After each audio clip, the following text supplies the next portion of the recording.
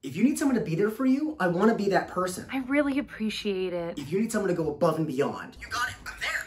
Thank you. If you need someone beaten up, I have no problem doing that. No, I won't need. If you need me to go out of my way to ass whoop, say, Tad Rankowski, that jerk from my softball league, I'll do it.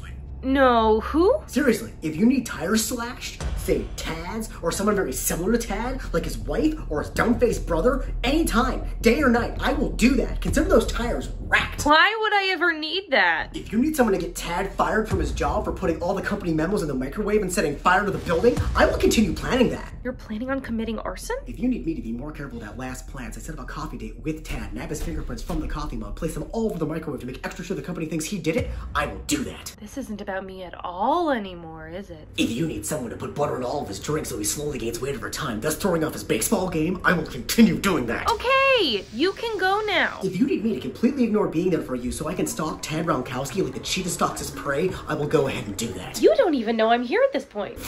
I'm coming for you, Tad.